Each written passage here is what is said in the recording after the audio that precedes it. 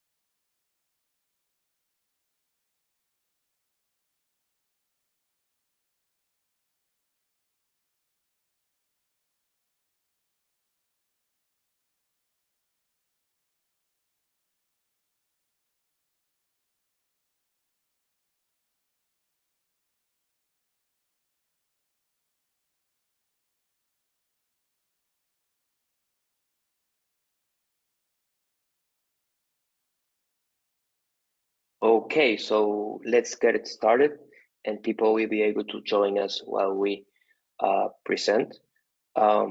First of all, thanks for allowing time to be here and for being here.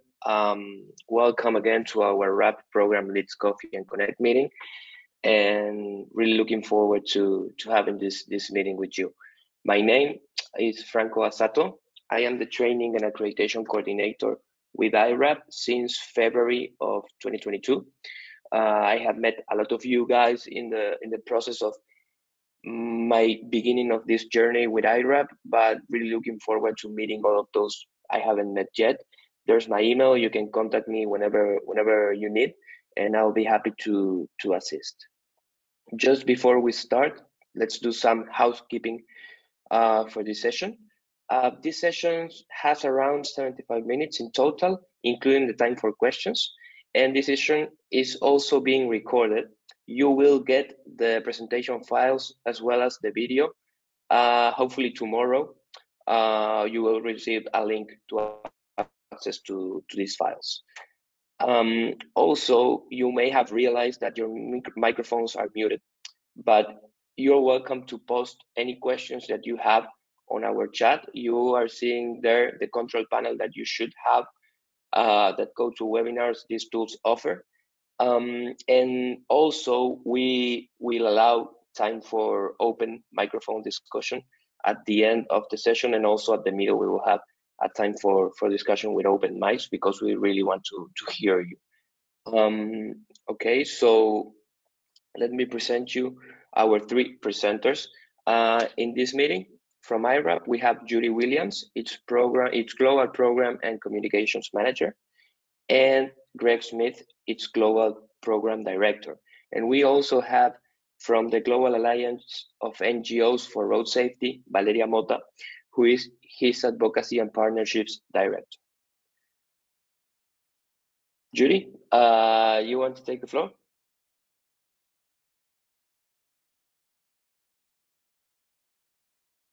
Thanks, Franco, and thanks everyone for joining us today. We have nearly 50 people on our call from 27 countries, which is a great result considering how many online meetings there are and how busy our calendars are these days.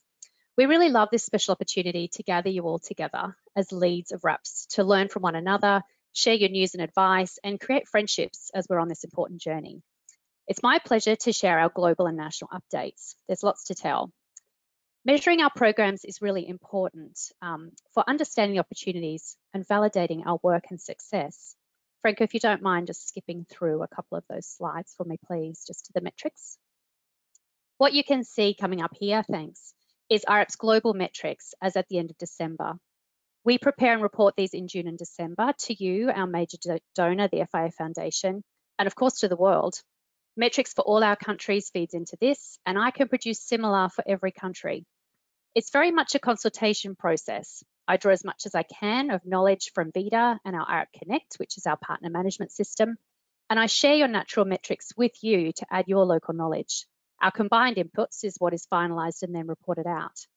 I hope our metrics work really supports you, providing valuable national data to report back to your countries and partners. I'll be in touch soon for this next June update. Since we last spoke, we've also released our 2021 annual report. It's a digital story, very image rich and text light, and if you haven't yet had the opportunity to view it, I recommend you take a look. You may find yourself featured. So let's take a quick trip around the world and have a look at recent exciting happenings. In global news, last week, we reported that 22 national road safety strategies include now RAP metrics as national targets for safer road infrastructure. These rank countries like Vietnam, Indonesia, Croatia, Brazil, Saudi Arabia, China, Greece, New Zealand, Australia, Thailand, Malaysia, and Slovenia. In addition, Alberta has set targets for safety commitments on their toll network, which is across 15 countries. In combination, these strategies have a safety impact in 70 countries, which is huge. In addition, many development banks, of course, also have set star rating targets in their projects across countries. I'm really proud to see 2030 strategies just like this one for Vietnam, which includes targets like we see here in the wording above the green band. Their target is to achieve 100% of national highways and provincial roads at a grade 3 or higher standard, and 75% of the total length of the national highway to reach 3 stars or more, according to iRAP. Of course, this aligns beautifully to the UN targets 3 and 4. I encourage you to visit our website post, the link is just written here in the orange, and see the overview of the strategies. You'll see graphics just like this one, showing you the countries with the great strategies, the relevant target text picked out, and a link if you'd like to download the policies.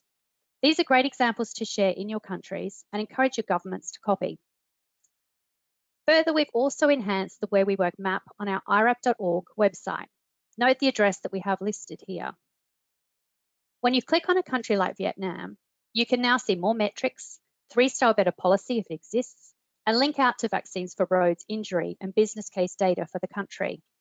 This is really valuable. For example, if you see or hear that Vietnam's got a great 2030 strategy, you can visit Where We Work to see the summary of the national metrics, download and review that strategy, and perhaps reach out to Greg, who's the lead there, with his details to discuss his local experience and what local partners have done to secure these results. I really encourage you to collaborate in this way. NGOs have met with ministers also in 36 countries to hand over the global plan and encourage them to implement it in their national strategies. Do you know if this has happened in your country? And are you connecting with your local NGOs? Valeria will be able to tell us more about this. The Global Alliance's Commit to Act campaign ran last week and calls for government decision makers to make specific, measurable road safety commitments and to put these targets into action. 123 commitments are registered on the Alliance's global commitment tracker. It's worth a look to see what's published for your country. The publication of great national strategies and global plan handovers has well prepared everyone for last week's ITF summit. The International Transport Forum brought together transport ministers and road safety stakeholders for 63 member countries to look at how we can make transport more inclusive for societies, and in particular, how to achieve changes on scale through policy. The UN high-level meeting, of course, is also coming up. That's the one for global road safety. We're just 5 weeks away from it now, and it's the first ever UN high-level meeting in New York. It's going to bring together the heads of state, so the prime ministers and presidents, to look at how we halve global road deaths and injuries by 2030. Back in February, iRAP wrote letters to all the heads of states and countries via the UN permanent missions. and we encourage them to implement the global plan and write their own national strategies to align to it. We ask them to actively participate in the global meeting and share their safer road success. Of course, a local approach is always going to be the best. And we found that more than 50 countries have advised they've taken that letter and met with their ministers and heads of state too, to encourage their participation. We're very cognizant of the political challenges that are around the high-level meeting and the UNRSC statement of concern regarding Russia's involvement. We're sensitive to this topic, and for any countries that are participating, we are always keen to support you in your efforts. Thank you if you've met with your ministers to encourage their participation in these meetings and to encourage them to implement the global plan. Moving on, the UN Road Safety Fund is calling for proposals by 30 June. The fund dispersed a total of $4 million last year in the last call. Priorities this year, they're looking for technical assistance to identify gaps and improve national plans, and to implement specific actions to improve national road safety and its management. The fund may be providing an opportunity for your programs. On to national highlights now. Brazil's National Department of Transport Infrastructure, DNIT, was recently awarded an iRAP 5-Star Performer Award. This recognised the exceptional leadership of developing Brazil RAP, which has excelled in building local capacity, its application of the iRAP methodology across its federal roads, a 62,000 kilometre assessment, of which 26,000 kilometres has been completed, and many, many more accomplishments, such as implementing 3-star or better policy, including on their concessions. In the Dominican Republic, the Inter-American Development Bank has funded a 1,100 kilometre iRAP assessment.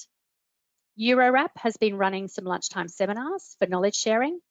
The agenda changes each month, sometimes sharing European case studies of success, or sometimes providing greater insight on RAP tools.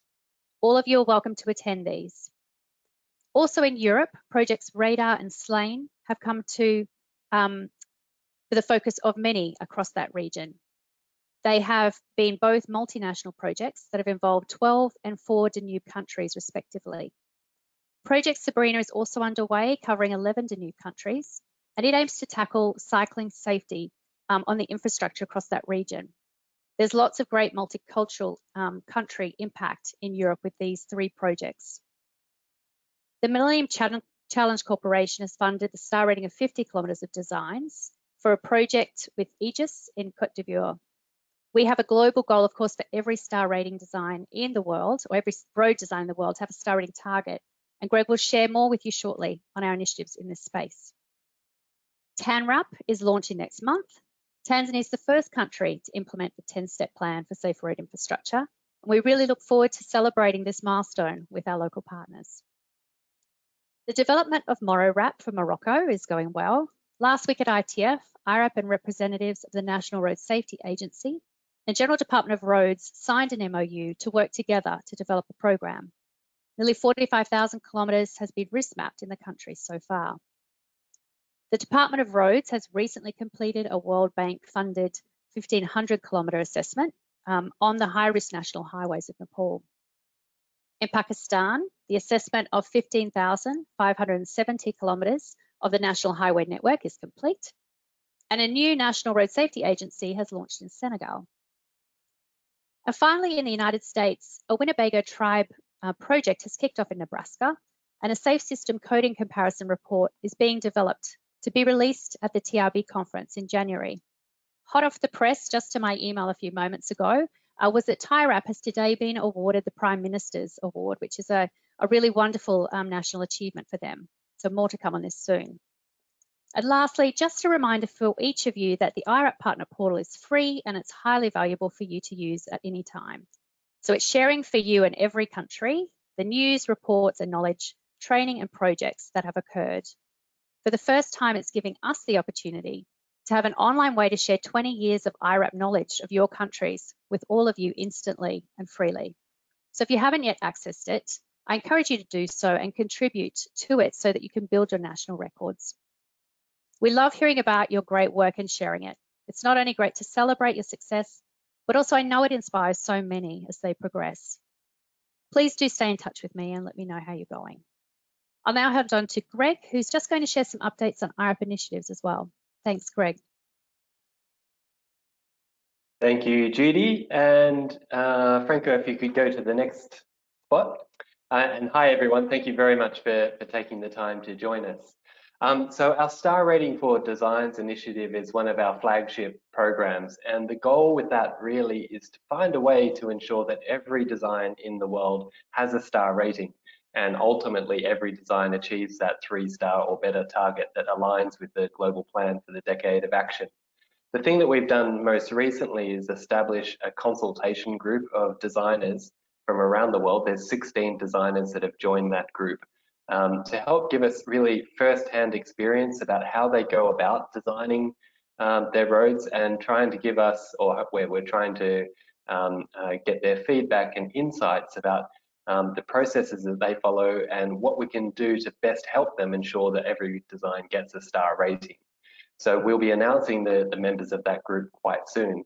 But we've also established a mailing group of people who are interested in staying in touch with Star Rating for Designs. And if you're interested to keep it up to date specifically with the Designs Initiative, please do get in touch with Judy and she'll add you to the list. On the next one, please. So another piece of work that we've been doing very closely with the Asian Development Bank and also Safe System Solutions, one of the accredited suppliers based in Australia, is to develop a manual on how to link together star ratings and road safety audits. It's a question that we've gotten over many years. Sometimes people will ask us, should I do a road safety audit or should I do iRAP? What this manual really explains is that there's a good way to do them both together, and by bringing the two approaches together, you can get a much stronger outcome that leverages both the data and evidence approach of iRAP and its metrics with the expertise that you can bring to bear with the road safety audit. So it presents a few different methodologies for how you can approach that, one starting with the quite light touch and quite easy approach, and one that's more sophisticated and takes more time. So that manual will be published by the Asian Development Bank, and it focuses on the CARAC region, the Central Asia region, but really the content is going to be applicable worldwide. That should be published in June or July this year. Also, you might be aware of the iRAP initiative. iRAP is a model that's designed specifically for assessing infrastructure for bicycles. The standard iRAP model includes a module for bicycles, but what iRAP does is take that to the next level with more detail and a little bit more sophistication. So that's going to be officially launched at the Velocity conference in Ljubljana in early on to mid-June, 14 to 17 of June. That will initially, I guess, be focused on pilot projects and specifically working with suppliers and organizations who have experience with using the tool through the development phase. But over time, it will be opened up more extensively for people to use around the world. The iRAP model has been developed in consultation with the iRAP consultation group, and you can find out more about the iRAP initiative on our website if you go to irap.org/iRAP. The Road Safety Toolkit, which you may have seen over the years, has been had a major refresh and update. That's been done with the support of the Bloomberg Global Initiative for Road Safety and the Global Road Safety Facility. The toolkit covers not only infrastructure issues, but actually the whole range of road safety issues.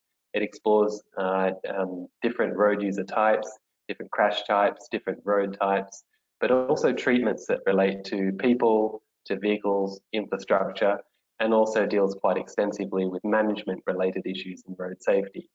That's been developed, this update particularly has been developed in lots of consultation with the Global Road Safety Facility, but also organisations like Global Road Safety Partnership, GNCAP and EAST. It contains more than 600 photos, more than 100 case studies, and more than 100 reference documents. So it's an incredibly powerful and useful resource, and really encourage you to take a look at the update. And if you have any comments or you'd like to contribute to the toolkit, so if you'd like to contribute images, photos of your work or case studies, we'd really love to receive it, and we'd be very happy to include it in the toolkit and give you acknowledgement for that. Also, the World Bank is going to be launching on the 7th of June the report into mobilising private finance for road safety. That's a piece of work that was led by the International Finance Corporation branch of the World Bank, but iRAP also collaborated very closely with that, as did the FIA Foundation.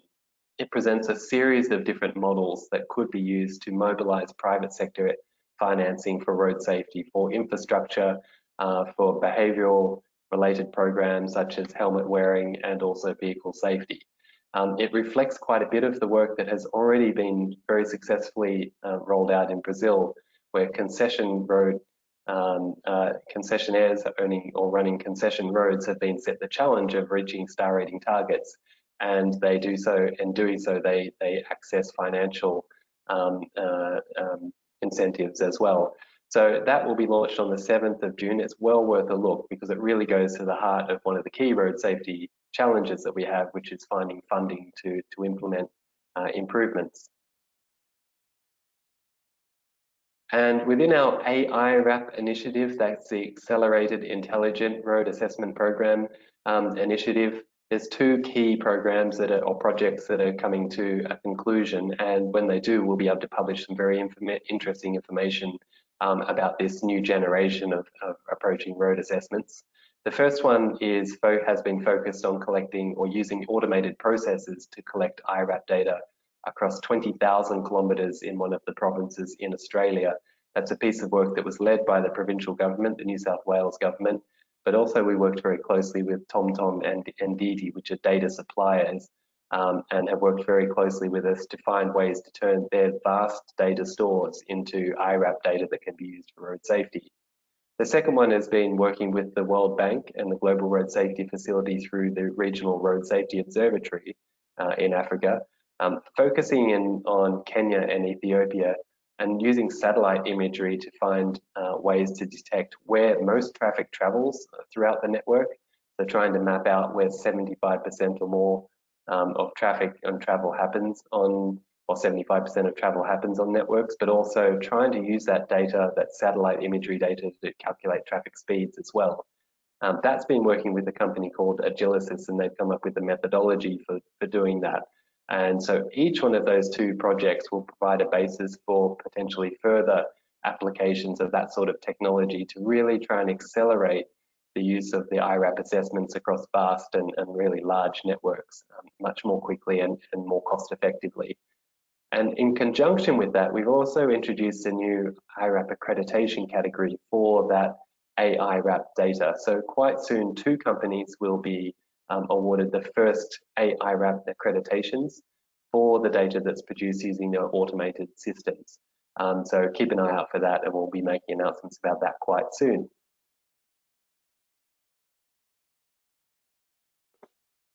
Thank you, Franco. Thank you, Greg. Does anyone have any questions on our updates or on these updates and key initiatives? Please raise your hands, and I'll be more than happy to open your mic. We don't have written questions so far.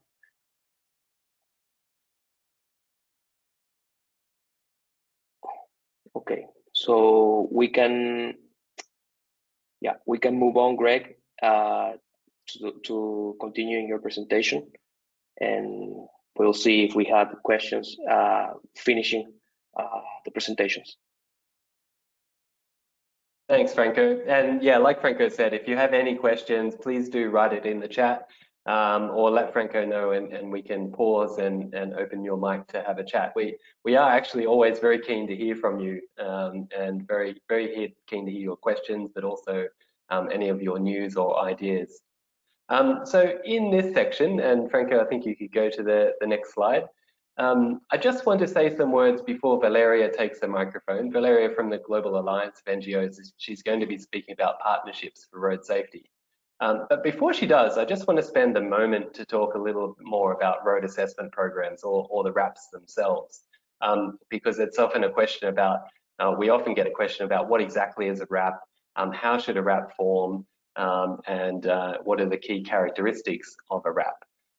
So some of the common themes that define a road assessment program or a RAP are, number one, that they're focused on saving lives through road infrastructure or safer roads. That's really at the core, the idea that we're trying to find ways to prevent trauma on our roads through better design and linking to better land use planning and modal shift planning, and also through speed management. They also make use of the RAP tools, methodology, and resources. So that's always a defining feature of a RAP. But I should just say that's not an exclusive feature. RAPs also very much make use of different types of tools in order to promote that safer roads mission. So that might be working with road safety audits, crash data systems, for example.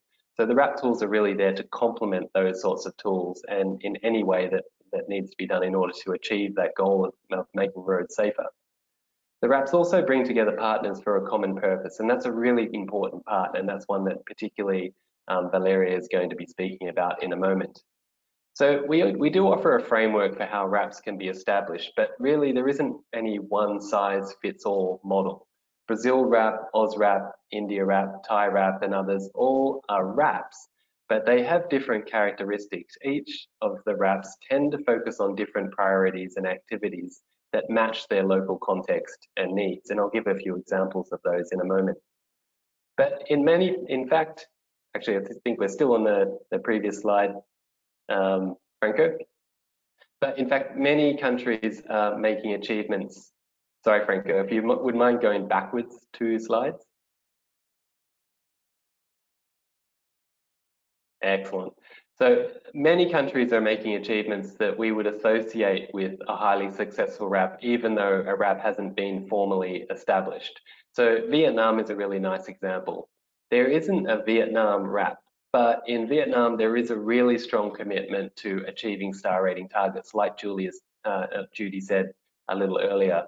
There's also dozens of experts who've taken training in using the RAP tools, and the RAP tools themselves are being used in often very innovative ways to drive development of a safer road network. So all the characteristics of a strong RAP are there. We're very, very pleased to see that in Vietnam, all the tools and the resources are being really used very effectively to save lives. So whether or not you choose to create a formal RAP in your country, key is that if you're interested in using the RAP resources to create safer roads and save lives, then we consider you part of the RAP family. So all that said, there are some key areas of focus that we know that really are associated with success. And I'm going to step through a few of those right now. So on the next slide, we can see there's the red or the orange box there talking about program leadership. So whether it's like one local champion in a country who's able to bring together others, or like in Australia, where OzRAP is led by a committee that's organised by the road authorities, we know that programs are more likely to be successful when they have strong and inspiring leadership. So if that's one area of focus, or if you had to pick one area of focus, that's an area that we know is linked to good success in road safety. Another area is obviously using the RAP tool, performing what we call assessments. That might be using the crash rate risk mapping methodology. It might be using the star rating for schools methodology. It might be performing iRAP assessments or star rating assessments on existing roads, or doing star rating for designs.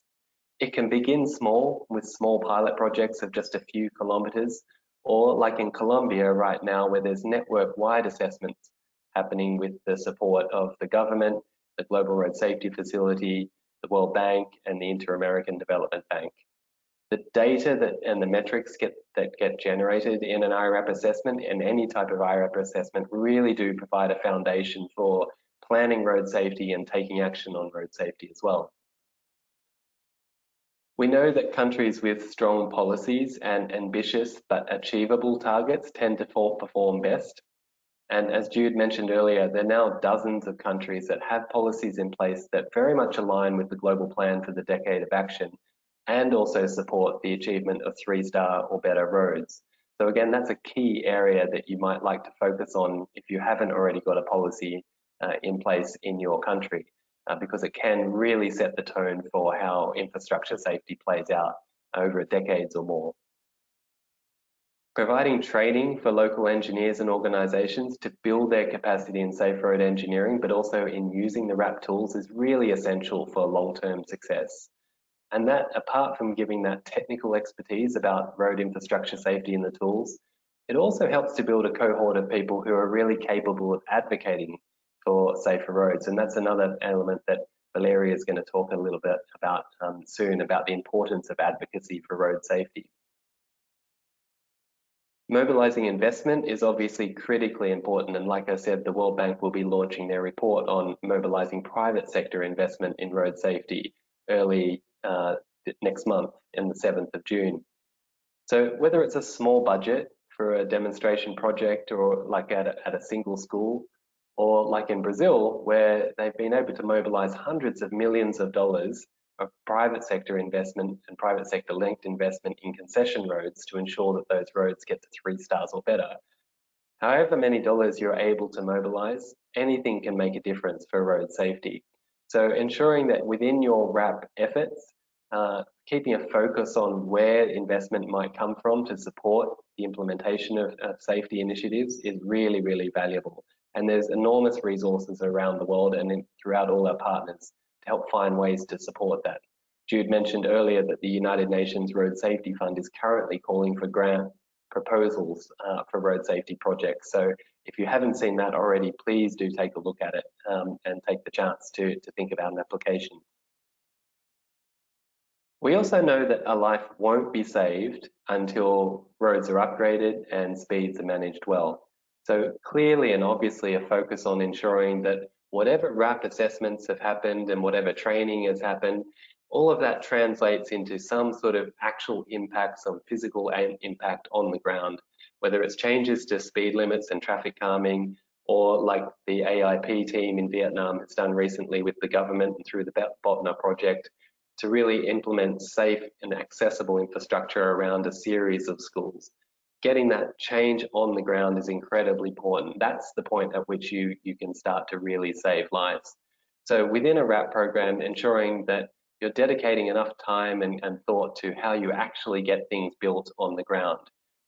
We know that producing star ratings is incredibly useful, incredibly valuable, but it's definitely not the end point. That's really just opening the door towards the stage where we get something built.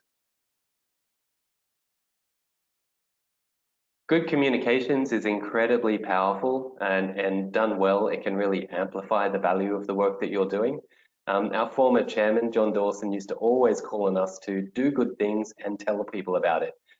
We do run the risk sometimes of doing really good things, but not telling people about it, and so not connecting the dots to everyone that needs to know, and everyone that can also help push that good thing through to its final conclusion, which could save a life. So we know that through strong and open communications, we can create this strong community that really understands and supports your efforts in safer roads.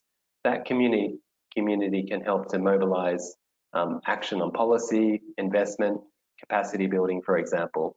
So that picture that you can see there is from the iRAP team. They have a really active presence on Facebook, and they do a lot of communications about a range of road safety topics, including very much infrastructure, but also branching out into related topics as well, all within the context of the SAFE system.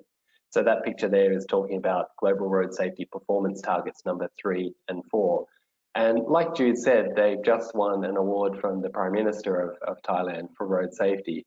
And a big part of their identity has been helping to raise awareness and connect through good communications all the players that need to know about the importance of infrastructure safety, but also the latest initiatives that are happening. And like Jude mentioned, collecting data continuously and measuring your impact is incredibly important and incredibly valuable. That data gives you a chance to evaluate your impact and give you a chance to understand what is working really well, but also sometimes what's not working well, and therefore giving you a chance to consider what changes or different directions you might need to take. But also it really helps you to celebrate success, and it feeds that positive communications that I was just talking about.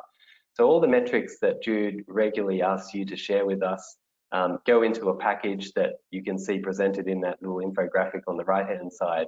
But those infographics could also be presented at the country level to help support your initiatives and your efforts as well. And by publishing that consistently over time, it helps to build a strong narrative about progress that's being made and helps to build momentum about the work that you're doing. And the last point I just wanted to make, and this is really really leads into Valeria's presentation, is that no one organization or person can make all of those things happen. It really does require like an ecosystem of partners that bring together their own expertise and capabilities, but working together for that common cause, whether it's road authorities, NGOs, consultants, development banks, researchers, professional bodies. We all have a role to play in creating safer roads to save lives. So I guess if there's a key set of things that you would focus on if you wanted to be a really successful RAP, those list of actions that I've just run through, and I guess surrounded by that ecosystem of partners all playing a role, that really is a formula for success. So with that, I'd like to hand over to Valeria, who's going to talk more about the partnerships in road safety and how that can support the creation of strong RAP ecosystems and how your RAP ecosystem might connect into other fields of road safety as well. So just as a little bit of an introduction, Valeria Motta is the Director of Advocacy and Partnerships at the Global Alliance for Road Safety NGOs.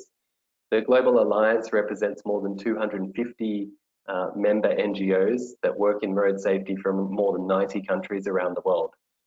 The Alliance is a member of the UN Global Road Safety Collaboration and really is a leading voice in global road safety. So Valeria has been with the Alliance since 2016, and she's responsible for the design and implementation of the Alliance's policy and accountability work and delivery of advocacy campaigns. So with that, Valeria, I'll hand over to you. Thank you, Greg, for such an amazing introduction. And welcome, everyone. Good morning, good afternoon, or good evening. I'm really happy to be part of this Coffee and Connect session, and I hope that what I'm here to share with you adds value. And of course, I'm totally open for questions. So if you have any doubts or comment, probably you just type it in the chat, and Franco will let us know. So let's start, Franco. Yeah. So today, in this brief 10-15 minutes, I want to share two main concepts. Obviously, tells you what the Alliance is for those who are not familiar. But then I want to talk with you about how NGOs, SDGs, and the Global Plan for the Road Safety Decade of Action are linked, and why we need NGOs, and then what are the benefits of leveraging the partnerships that, in a very graphic and very clear way, Greg was mentioning about building an ecosystem. Because as you know, we have this says, not this says, but a great author says, no man or women is an island. So that also plays for us, the organizations. Next slide, please. So just to give you a brief, a brief description of what the Global Alliance of NGOs for Road Safety is. We are an organization that we have as a mission to mobilize and empower NGOs around the world so they can act together to make roads safe for all road users and also advocate for the rights of victims. And this picture is, it's kind of like what we are, a diverse group of people from different backgrounds, different regions, and with different core work from our organizations, but with the same interest, that is to save lives on the roads. Maybe some of you can find yourself there. This was from our last global meeting in 2019, before COVID started, that we're able to get together over 280 NGOs representatives. Next slide, please. So as Greg mentioned, up to date right now, we have 302 member NGOs from 100 countries. To become a member of the Alliance, we have obviously specific requirements, but the main points is that you work on road safety. That's one of your main topics. You are a non-governmental organization, so there's no link or ties with the government. You, of course, can work with the government, but you don't depend on the government. And finally, we look for organizations that have legal entities established. But that's just like a brief knowledge. Next slide, please. So what is our scope of work? What do we do in this umbrella organization? So we have three areas of work. On one side, we try to strengthen the network of organizations that are part of the Alliance and share knowledge, right? So like from the basis of what the Alliance is, building this network, building this ecosystem is at the core of our work. And the aim of this is that we create this really strong network that can support to put the road safety agenda at the highest level, and also disseminate some key activities or initiatives such as the UN Road Safety Week, the Global Plan, or best practices carried out by other stakeholders, like, for example, star rating for schools. The other thing that we do is that we work on advocacy and accountability. We mobilize our NGOs through different campaigns and initiatives so they can take advocacy actions in their countries, and also we strengthen their voice so they can hold their governments to account of the promises that were made, of the commitments that were brought up, not only to the NGOs, but also at some other global frameworks, such as, for example, COP26, or by signing an agreement from WP29, etc.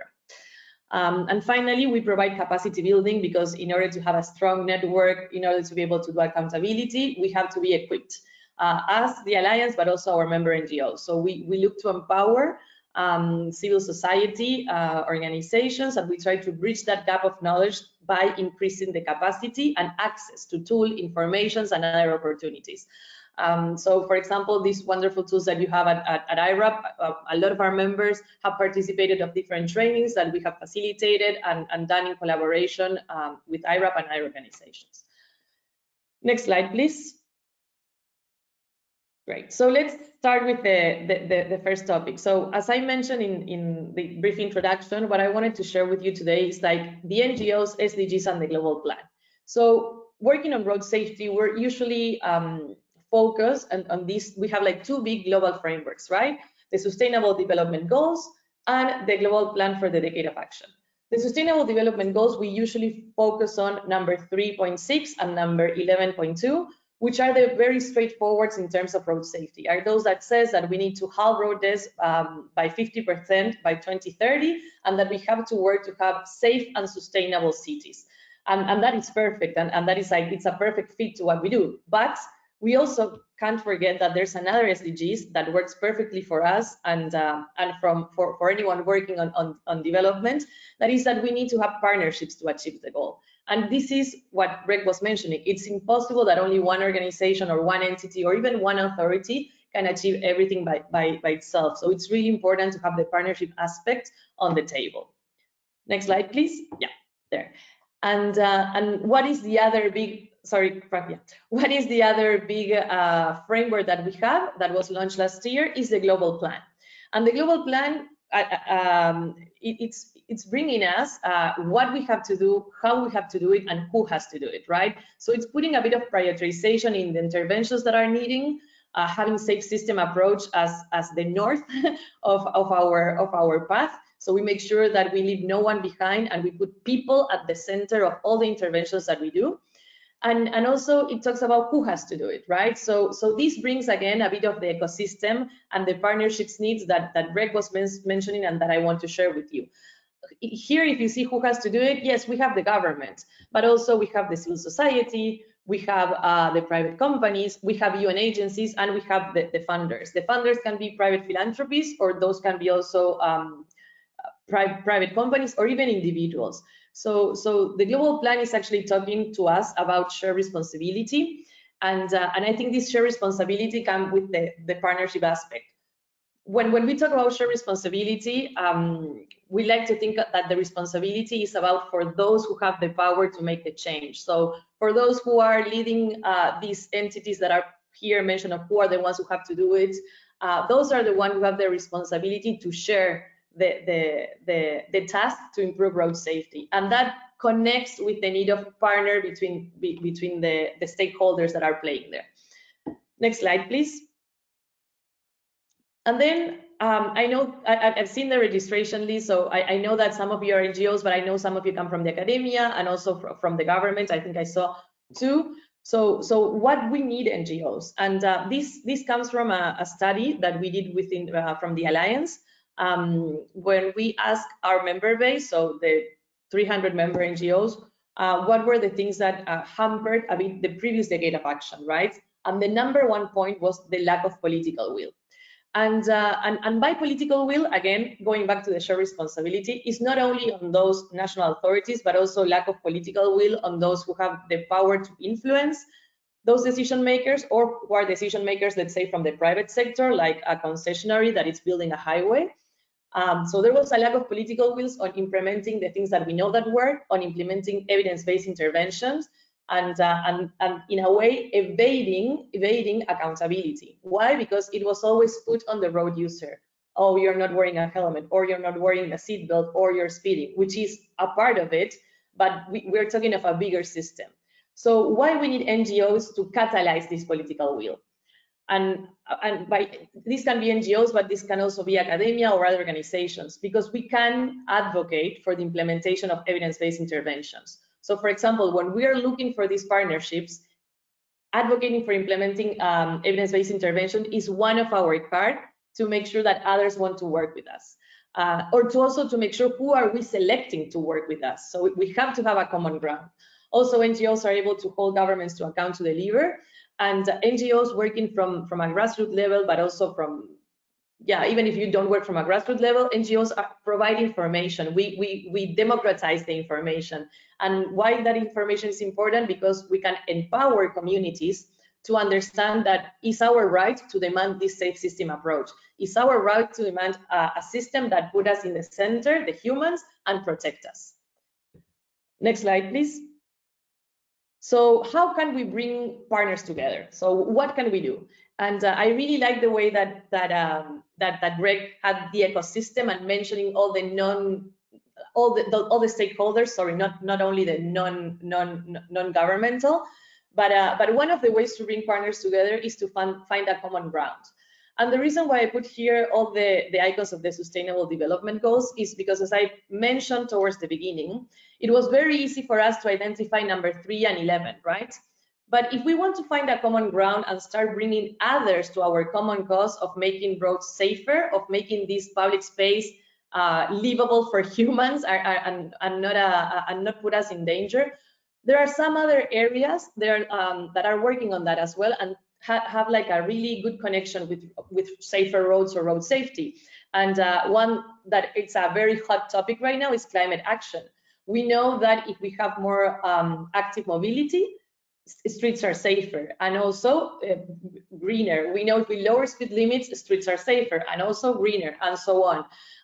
We also have gender equality. There's plenty of evidence that shows that women have to take specific decisions on how to move around because of gender inequality. And also we know that women use 65% of the women are 65% of the users of public transport are women. So there is a thing between gender and how we move around.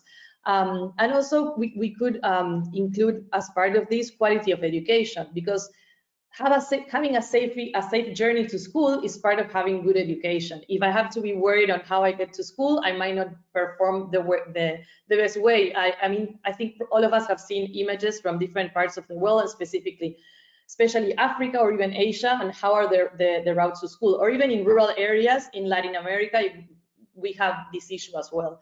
So we can find a common ground to start building these partnerships, not only with the ecosystem that we have of people that have been working in road safety for a long time, but also with others. And why is this important? Because we can build a stronger advocacy case. Having a common ground, basing our actions on evidence, it's going to give us a stronger case to advocate for those interventions that we know we need, for safer roads, for cleaner cities, and also for gender equality. Next slide, please. So one of the things that I wanted to share with you, because we have faced this with our member NGOs when we have done online training sessions, is that, okay, I have this map or this power map of different stakeholders, like the one, or the ecosystem, like the one that Greg showed us. And sometimes we don't have enough resources, we don't have enough staff, or we don't have enough time to connect with all of them, right? So sometimes we need to prioritize partners. And the first thing to start prioritizing partners is understanding what is our objective. So for example, if in your case, your objective is to commit your local municipality or the local authority to use star rating for schools in more schools, then for that specific objective, you have to start prioritizing your partners. And why I'm saying this, because for that objective, your partners might be different if what you want is to implement the road assessment program for highways. Because there probably you will need to advocate very hard with the private companies and concessionaries, and probably with the Ministry of Transport and maybe the Ministry of Finance, because those are going to be your players, whereas for school it would be a different set of partners. And we usually like to use this matrix to identify what are the values that these different partners in this ecosystem have, and understand where to put our strength. And we usually find those that have a high importance but low influence. And why they could have a high importance? Because for us, they might be important because they have been working in the cause, but they might have a low influence because they might not achieve the result that we want just partnering with them. Just to put a very concrete example, if we were thinking of, let's say, the star rating for schools, maybe the parents of the kids, they are very important to us, but maybe depending on the city, depending on the community, they have very low influence. So maybe that's not the group we want to prioritize. Then we have this group that is the one that we have to analyze in advance and make sure that we're not putting all our efforts there, which is low importance and low influence, because they might have some limited involvement, but definitely they have a low priority. Then we have the group of low importance by high influence. And this a lot of times happens, at least it happened to me a couple of times, when I was so in my own road safety bubble that I couldn't see beyond that. And I couldn't see that probably when I was working, let's say, for lower speed limits, that actually I should have gone to cyclist associations. Cyclists are great activists. They have great ideas, they are super creative, but sometimes working only in our road safety bubble, we forget of these groups. And that group would be of a high influence because of the people that they reach, because of the tactics or the activities that they can have. And then finally, we have the cherry of the group, the cherry on top, and those are the ones with high importance and high influence.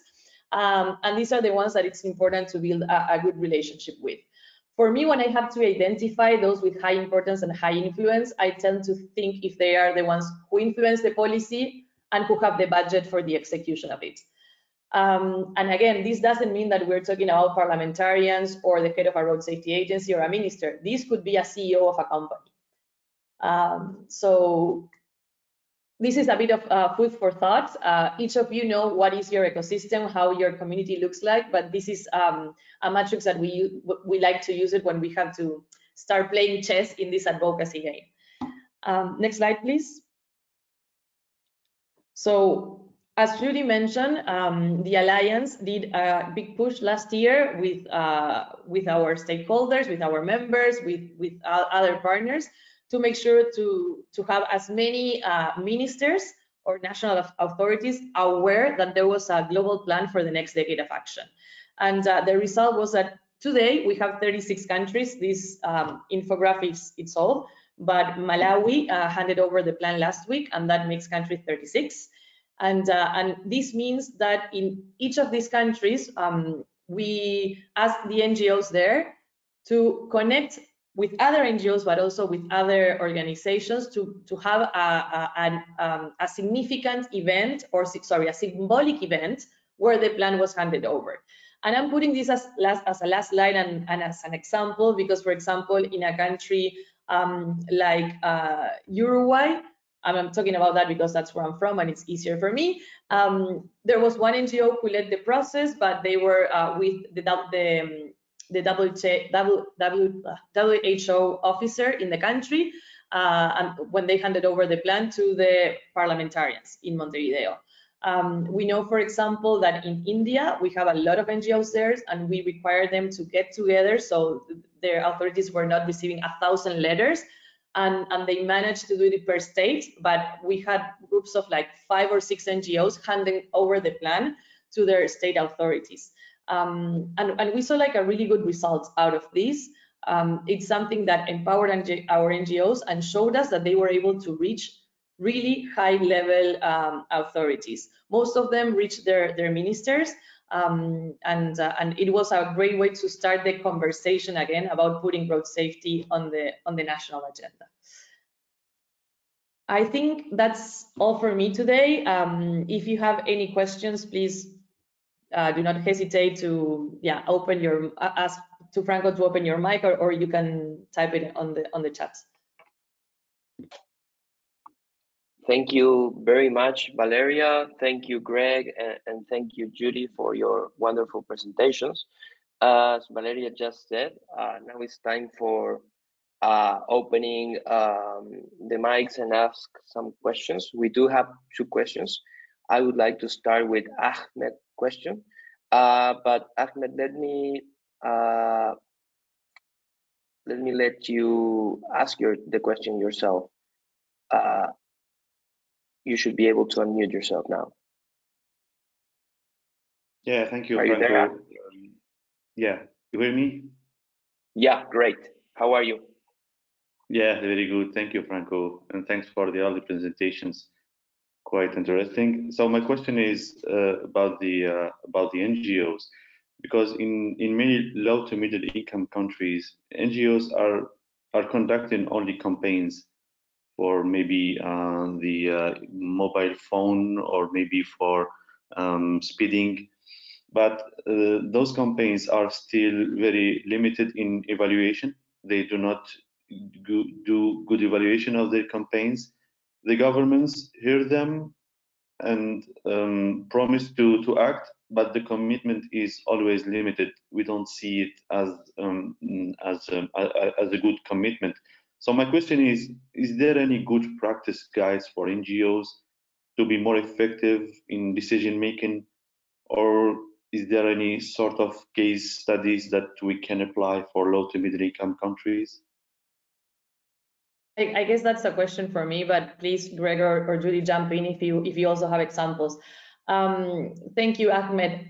So from the side of the NGOs, yes, we have seen that typically the NGOs have been seen as organizations mobilizing for social media campaign and messaging and awareness. But that is one part of the campaign, but also another part of the campaign is the advocacy done directly with the decision makers. Last year, we issued a publication that's called Meaningful Participation Guide for NGOs.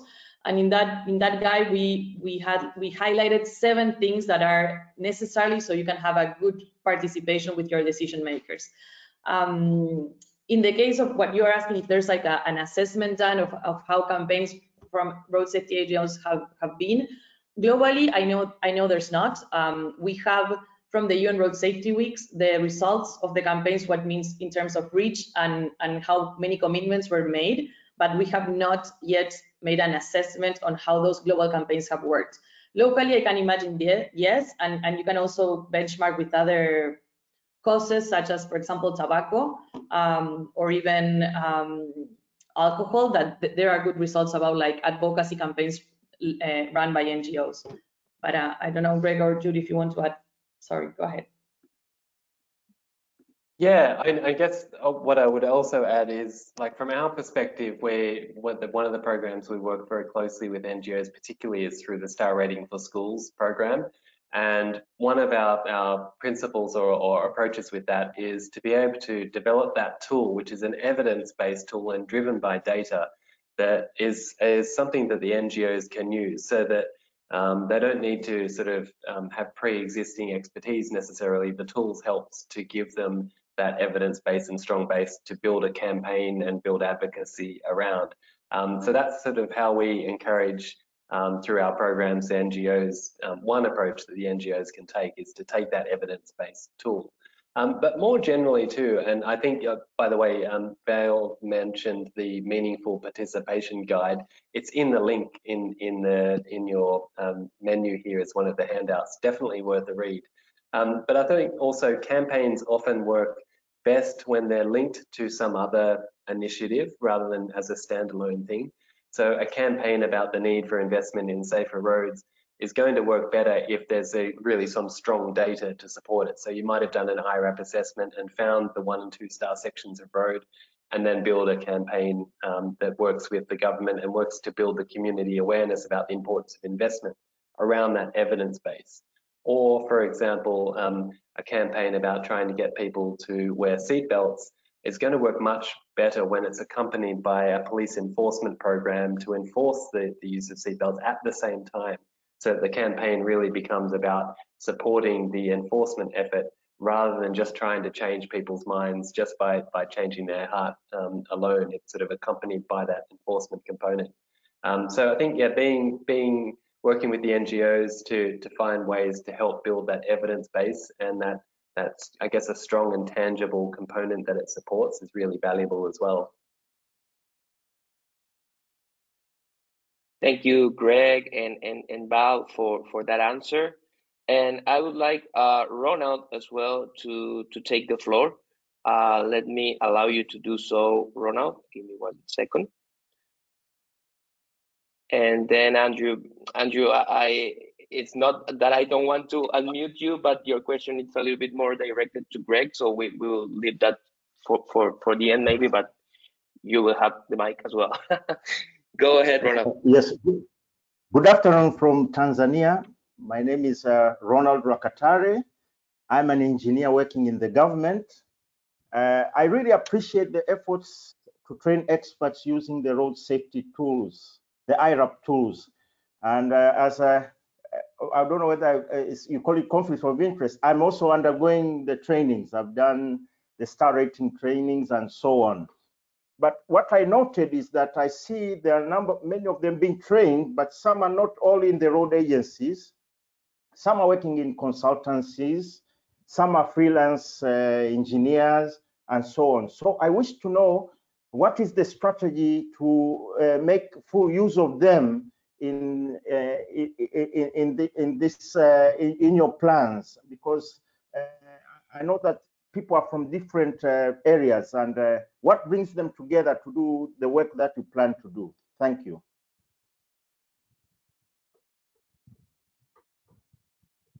Right, muted. Thanks, Ronald. Fantastic question, and yeah, really great to hear that you're taking the training, and hopefully you're going to get through it without too much stress. I think, yeah, let me give you one example, and in Brazil, I think is a fantastic example about how they've structured an ecosystem to really match up to their needs.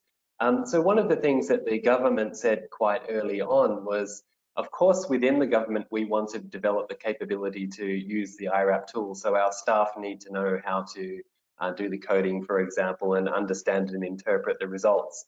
But they also said that when they want to do the iRAP assessments, they're keen to be able to call on consultants to bid to do that as projects, so they can do competitive tendering.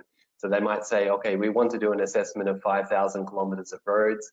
We want local consultants who can bid to do that work, and we will pick the best price to do that work. And they didn't particularly want international consultants only being the ones that could do it. They want local consultants and local capability. So what they said, they made it very clear that in the future, when we do iRAP assessments on our network, we're going to call for consultants to do that work. But in order to do it, you have to be accredited. You have to hold the iRAP accreditation. So they worked with one of the local universities and the iRAP team to provide training to the consultants. So they said, we're going to be running training. You're welcome to come and take that training. And after you take that training, you can apply for accreditation. After you have accreditation, then you're eligible to bid for the projects. So that ecosystem that they built includes a very strong network of consultants who are capable of doing the iRAP assessments, and the government capable of receiving that data and making good use of it and calling for tenders. And so there's that clear role for the government engineers and for the consulting engineers to play that role together. And in that case, in many cases, the government engineers aren't always the ones that do the assessments. Many times it might be the research institutes or the consultants who actually do the assessments. And then the government engineers take the results and turn them into designs and implement and support the planning process. So that's one way that it could happen. At 10 roads, you might say, okay, we want to do an iRAP assessment of our roads, and we call for the local consultants to make proposals to do that. Thank you, Greg, for your answer, and thank you, Ronald, also for your question. And now, yeah, I would like Andrew to go ahead and ask his question. Actually, this one was the first that was submitted. So go ahead, Andrew. Thanks, Franco, and thanks everyone else, Valeria, Greg, and Judy for your presentations. I will go off track a little bit. I did have a question for Greg, but I'm actually going to direct something to Valeria in the first instance, because what really resonated with me was the notion of empowering the community. Like Ronald, I am an engineer, and I'm working in the government. I'm a practitioner. I suppose we have influence over two pillars: road infrastructure and speeds, not drivers, not cars, vehicles. I think to me, mobilizing the community to demand road safety is what's required. What would really drive road safety? I mean, we've had Black Lives Matter, the Me Too movement, very powerful community demands for change. If we can get that with road safety, you mentioned cyclists, Valeria, as powerful activists. The most powerful activists that aren't mobilized surely are pedestrians. Everybody is a pedestrian. They're literally marginalized to the edges of the road corridor. How do we mobilize them? Thank you for your question, Michael. So I think we have a huge challenge there, because when we were saying empowering communities, it's actually empowering communities to reclaim their right to be safe on the roads. So I think we need to, when designing a campaign, and we have discussed this plenty within our organization, what we want is to people to be aware that is their right to be safe on the roads, is their right to have a footpath to be able to walk, is their right to have a cycle path to be able to cycle safely. And as a driver, also it's my right to make sure that to have the good infrastructure that will protect all of us on the roads, because obviously I don't want to be responsible of a crash, of running over someone. So I think this starts from a very grassroots level of like changing the mind of the society in a way. Where we're usually very used to campaigns that are about behavioral change. We're very used to campaigns of seatbelts, of not drinking and driving, of lower speed limits for the drivers. But it's about for us to reclaim our space on the roads as road users, because as you said, we are all pedestrians, because when you're going to drive, you have to walk at least probably, I don't know, 5-10 meters, depending where you park. And so at some point, we all are pedestrians.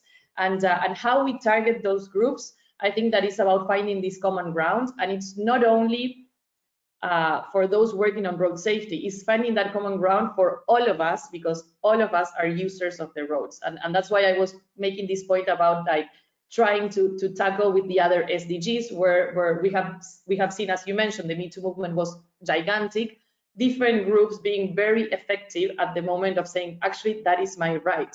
I'm entitled to do this, and the government should guarantee this safety for me in this specific space. I don't know if I answered your question, because it's a very long-term goal that we have, but I think we're changing the narrative, and that is the first step that we're doing to start empowering the communities. Thanks, Valeria. And if you'll forgive me, I will ask the original question that I had for Greg. It was about the automated iRAP collection.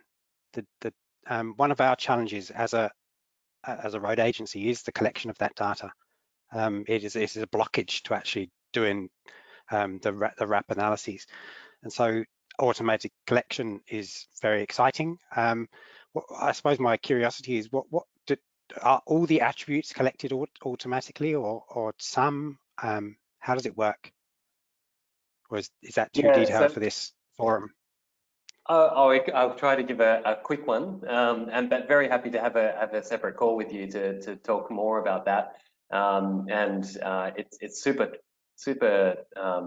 popular topic as well. So you're not the only one who wants to know more about it. So I think we'll need to run a separate session on it. But at the moment, no, it's not collecting all the data yet.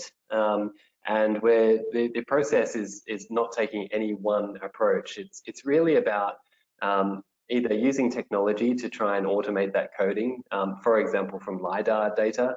So LiDAR data that's already been collected previously, using the software to try and measure the attributes. And like we're sort of getting in the range of like 7 to up to 30 of the attributes being collected in one form or another in some sort of automated way out of some of the projects that we're doing. And in some cases, it's very straightforward. The data can be collected and categorized quite easily. In some cases, it can sort of be half categorized and then still need some human intervention to check it. And the different sources are things like the satellite imagery that we were talking about, the LiDAR data, the image recognition software that is being used. So it's a whole range of different things. But one of the other areas that we're also very keen on is whether or not the asset databases of road authorities can be tapped into to use and transformed into the iRAP data as well. So if the asset database already has information about paved shoulders and like roadside objects and that sort of thing, can that be automatically brought across into the iRAP categories and used for star ratings? So at the moment, not quite. It's not there yet, able to code all the attributes, but it's coming very quickly. Like the leaps that have been made in the last couple of years alone have been really, really impressive. The Inter-American Development Bank have developed a piece of software, they call it Via Segura, which is one example of a piece of kit that can code, I think, 16 or 17 of the iRAP attributes automatically. So that's one that's really exciting and has a lot of potential. And one of the reasons they stopped at 16 is they just didn't have enough image data yet to feed to it. Sort of to teach the machines and the algorithms to recognize the imagery takes quite a lot of images. I think they said they have to look at sort of 5,000 versions of a thing like a pedestrian crossing before the algorithm really understands it. So it's just a matter of feeding some of those systems so that they can learn more and more quickly. So the work that we've done with the New South Wales government, that covered 20,000 kilometres of data, and I think they covered up to about 34 different attributes in that package of work. Hopefully that's helpful, but yeah, very happy to have it is another. really good. Thanks. Thanks, Greg. Thanks, Valeria. Thank you, Greg, and thank you, Valeria, for your answers, and also thank you, Andrew, for your questions. If you recall, in the beginning of this meeting on the housekeeping, I said that we were taking 75 minutes. We are reaching the 75 minutes. So let me give you just some final information. Our resources that we have available for you. You are seeing it on my screen now. We have the steps to create an iRAP and helpful resources webpage, the road safety toolkit, the vaccines for roads, the iRAP website, the star rating for schools, the newsletter sign up, which I really recommend you, if you haven't, to sign up for that, to receive and to keep on track of everything that we do, and the Vida online software, also available. And also, let me remind you of our trainings. You may know already that iRAP offer training to the professionals that will perform the iRAP methodology, as it was said in one of the questions before. And here are some topics of the trainings that we deliver. We have the introduction to iRAP, the star rating essentials, which is the baseline for technical knowledge on our courses, the star rating for designs, some courses on project planning, establishing iRAP, which is a great course as well, the how to achieve a star rating target, the building your coding skills, and of course, our star rating for schools training courses. If you have any interest in undergoing any of these courses, you can go ahead and, well, of course, enter to our website to get more information, but get in touch with me and I will happily provide you with more information and make you go through the path of getting enrolled to the courses and learning and of course having a great time in the process. We offer these courses in different languages. We have some courses in English, Portuguese, Spanish, Russian, French, and also in Vietnamese. And we can tailor something specific according to the project and the organization needs. So far, just to put a figure on this, 47,000 people have attended to our presentation and training courses, and these courses can lead to an iRAP accreditation, which is iRAP backing up your knowledge of the usage of the tools for you going out and doing real life projects, right? Because saving lives is going to be very important when doing the project, of course. So just before you go, a brief survey will be shared with you shortly, and we will really appreciate if you could take the time to complete it. It's very important for us. We would really like to hear what you have thought of the presentation of today and what you would like to hear on the following Coffee and Connect sessions. And remember that you should expect to get a link to the presentation and to the video within tomorrow, hopefully. And thank you so much for having taken the time of being here. Here's the information, the contact information of Judy, judy.williams@irap.org. And you can contact us whenever you want or whenever you need further information. So thanks for being here and for taking the time. Have a great day. Have a great afternoon, depending on when or where you are. Thank you.